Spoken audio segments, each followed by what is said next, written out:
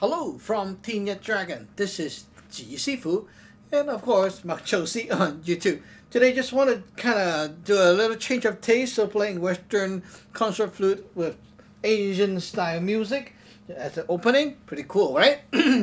So, this lecture is going to be a little shorter than usual. One reason is because the camera is out of battery, but the second reason is just to trying to let you guys feel and tell me if you like the shorter version of the lecture or the longer version. So we'll try to like do short, long, and so you can choose and basically just leave your comment and tell me what kind of length you guys like, about the lectures, so we can sort of work out a little nice middle ground for everyone and see how we can go about it. Okay, so let's get into the meat today. So today's lecture is it's about how do we deal with spiritual or energy or spiritual problems with our everyday life as someone who practices magic. Like, do you need to see spirits to know that there is a ghost, or something popped out from the cabinet and you're scary stuff happened, the black shadow, all that stuff. Actually, in reality, it's not that scary, but it is harmful if you don't deal with these issues properly. Now, let me talk about some real examples, real situation where you really have to use magic to deal with the stuff. So we're talking about magic as in our magic, okay? The magic that we teach in our lineage. So there are a lot of different things you can use the magic for. Now, first thing is you need to know that not everyone, most of you guys, most people are not born spiritually enabled, or not very, like, not disabled, but not very spiritually strong. As you grow up, your spiritual ability or your energy sensing ability start to deteriorate while your physical ability goes up and improve or developed. So the more physical you develop yourself, the less spiritual or the less energy sensing you are, or the less sensitive you are to the spiritual world. That is why most people, when you start to grow up and you become an adult, you're less and less attached to spiritual stuff or the energy sensing stuff, and some people are even numb about it. They cannot even feel anything. And then up to a certain point, when people get old, they are interested in these things again because they can feel the impact again. They can, because their body, the physical body, gets weaker, and they can, some of them will have experiences with spiritual matters or energy matters and whatever, and they want to seek, like, naturally their subconscious will make them want to seek for knowledge or seek for help or seek for whatever to develop that side of them. So no matter what culture you are in, what religion you're in, it's almost the same kind of pattern. The older you get, the more you want to get into these things to get yourself more beefed up or prepared or whatever to face these problems. When we are getting like from kids to teenagers or to mid-age, whatever, 30-something years old, that kind of range, you are more and more inclined to the physical side. Okay, you want to build muscles, you want to run, you want to do all the physical stuff. So that's basically a common pattern with people. Not saying that it have to be like that all the time, but it just happened to be the norm of human being. Okay, so yeah, so how do you use magic for your daily life, and why do you need it? Well, most people who are watching my channel, I am guessing you guys are like 30-ish, 40-ish, something like that. I'm 30-ish, so I think you guys are about the same. Usually people who contact me are older than me too. But anyway, so yeah, why do you want to really dig into these things. How practical is this? Okay, first of all, have you ever encountered a case? Just checking my camera. Have you ever encountered a case where you went into, like say, you went into a friend's house or you went into an office, and then all of a sudden you feel that shot of headache just bang in out of nowhere. You don't know why you got a headache, but just something like shot into your head, and you feel the head is expanding. Okay, it's not like the kind of headache you get from flu or cold or something like that. It's expanding. Makes you feel like your head is growing bigger, kind of thing. And then you just sort of have this weird feeling inside that you don't know what is wrong, but you just feel everywhere is kind of dimmed down, like the lights around. If you look around your house, you feel that like the lights are the same. They're supposed to be bright and nice, but somehow you just feel that it's kind of dimmed down a tiny bit. Okay, it just feel that the haze of whatever is around, you feel the whole thing is covered with like a polarizer, okay, like a lens. It's just everything is kind of dimmed down a little bit. You don't know why. You feel the place is more, tiny bit subtly more. Checking my camera again, don't know why. Okay, so yeah, you just feel like a little different. The place, the atmosphere, it's just kind of somehow it's just sunken down a little bit by a little notch. You don't know why, okay? But you have this headache or you have this head expansion thing, okay? Now this is actually something you can deal with using magic. What this is, usually, not all the time, okay? But you can, at least if you have the magic power, you can do something about it and then instantly know, is this a spiritual problem or it's not a spiritual problem, okay? So when we talk about spiritual problem, first of all, excuse my English because I am not good at English, so maybe it's not called spiritual problem. But, just trying to bring out the point, okay? You guys can tell me what's the best word to use in English. But anyway, this spiritual problem that I'm talking about doesn't really have to be like a spirit walking around or some like haunting you, It doesn't have to be like that. It can be energies, negative energies that is built up and stuck in that place and not moving around, not circulating well. And because of that, or maybe it can be your friend who just went to somewhere dirty. I mean, like not physically dirty, but energetically dirty. Like hang out with some friends who are very polluted energetically or whatever. And they just picked up the stuff and it went and soaked into their house. And when you go to their house or their office or whatever, you can feel or sense the impact from those energy. And because of that, okay, you feel all these things. And by knowing the magic that we use in our lineage, we can instantly execute some magic to pop all that dust, the energy, whatever you call that, the pollution, whatever. You can pop it out.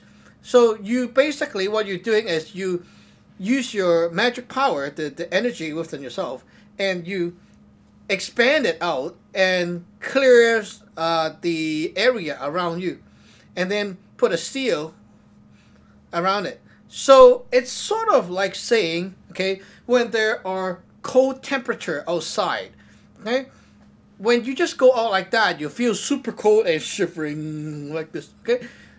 A nice metaphor is like this, okay? You want to pump up by doing this motion, and then you get yourself very hot, very hot. Now the blood inside your body, it's working, right? So your energy from this is getting exhausting, but the energy inside your body will calm down.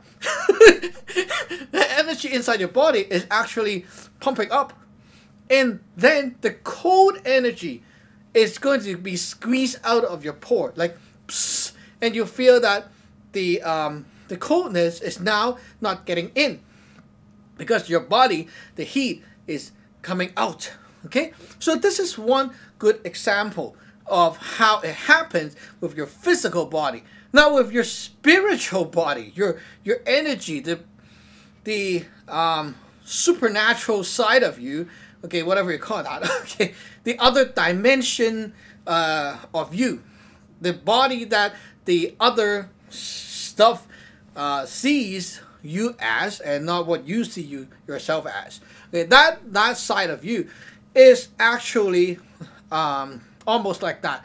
But when we are born, we don't have the ability to control that side of us much. Because when you develop the physical side, your spiritual side will be going downhill. So as your body keeps developing, you really do not have the power or the ability to control that side of you. By learning magic, you can have the power from our lineage.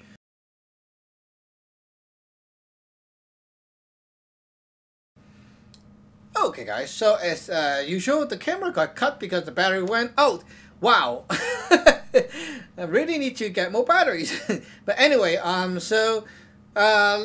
continue from the lecture. So basically, by doing the magic in our lineage, you have the power, the magic power from our lineage that is being inherited to you, which helps you and teach you how to do the magic methods. The methods will allow you to use the power to that you have cultivated into yourself. Use the power to do this spiritually and go whoosh, so that all those negative, whatever, not good, bad energy will just go whoosh out. And by doing that, instantly you can feel the changes right away. You can feel the head expansion mode will instantly get relieved. If that happens, you will instantly know that this is a problem that needs to be fixed by energy or spiritual method, whatever, magical method. Okay, so because of that, you can prove to yourself by doing that and know what's going on. If that is your own house, not your friend's house, then it's even better, because now you know that your house needs to be worked on. You need to kick out everything and reset the energy flow of your house. Now that is one very practical example of magic usage in daily life. And another example, just have to keep it short, okay? I don't want the camera to go boom. So, okay, just to keep it short. Another example is this thing doesn't only happen when you have friends over or when you go to your friend's house. It can even happen when you talk to people by the phone or by email. Any kind of contact, real-time contact or message contact, anything like that. Because there are thought and intention energy that is infused or transmit over. Like if it's a SMS message, right? Voice message, something like that. It is still their intention or the, whatever you call that, the energy from the brain is infused to the message. When you read the message, you don't only see the physical part. You also feel the intention of this. And because of that, there is one dimension that transfer these energy over. It's like a bridge. So sometimes after you read a text message, doesn't matter what that message is about, instantly you have a feeling. You have a, whatever you call that, like an impression or a feeling. Something, atmosphere just grew from the inside of your heart. You just feel that. And sometimes when you talk to someone, you feel very good that day, but after just talking to this person, they're just talking about normal stuff, but somehow you just feel like very bad, very gloomy, no motivation to do stuff like that. Sometimes it's like this. Okay, it doesn't have to be exactly the content that they're talking about or the tone they're talking in. It's just the feeling. It's just a feeling that you cannot explain. Why whenever I talk to this person, even I'm just talking about like the TV shows or something like that, and then somehow I just feel gloomy, I feel moody. After talking to this person, I just always, get in a fight with my daughter, with my wife, whatever. It's just, something you cannot explain, right? Now, with magic that we do, you can instantly feel that, do your stuff, clear it out, and then see if the thing is gone. If it's gone, you know what it is. But this kind of thing, you cannot take medicine to cure. You cannot, you cannot do other things to override it. It just sticks around for a while and then it will be gone. And the most scary thing is when it's gone, it's not gone. The stuff is just soaked into you so that it's already past your senses. It went into the deep side of you, and it's going to affect you in another way that is deeper and more subtle. For example, it will affect your work later on, your whatever you call that, luck or whatever. It's not really luck, but it's more like how your future is, the opportunities is like whatever, like that. Okay, it just affects you in another way that is more subtle because it's just soaked in and absorbed into your life.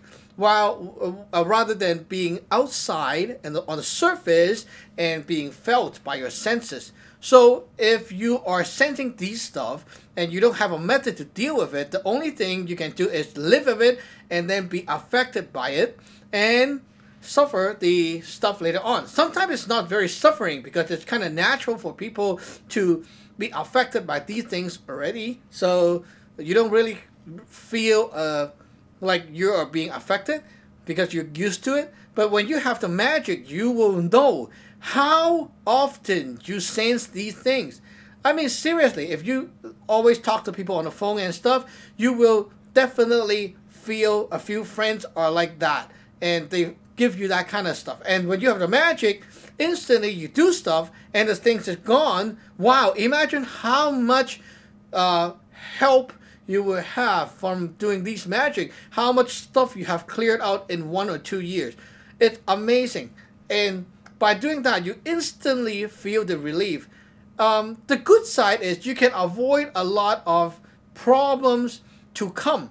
That is unpredictable before, but now you can sense it, and that's why you can really see what these are and how it's caused, and you can scientifically prove it to yourself that these are whatever problem and fix it yourself before it kicks it's soaked into your life. But without the magic power, without the magic method, you cannot do anything about it. You cannot even sense it. So sometimes you sense it, but it's not all the time. But when you practice magic, you can sense it more often and easier because you have the ability to do so. So it's just crazy practical. It's insane, like how many people are being affected by these kind of pollution. It's amazingly practical. So basically, that's it for this lecture. Trying to keep it short to save my battery's life. So hope you guys like it. Remember to comment below if you have questions or a suggestion, and share the videos out, guys. Share it out. Subscribe and like. Bye.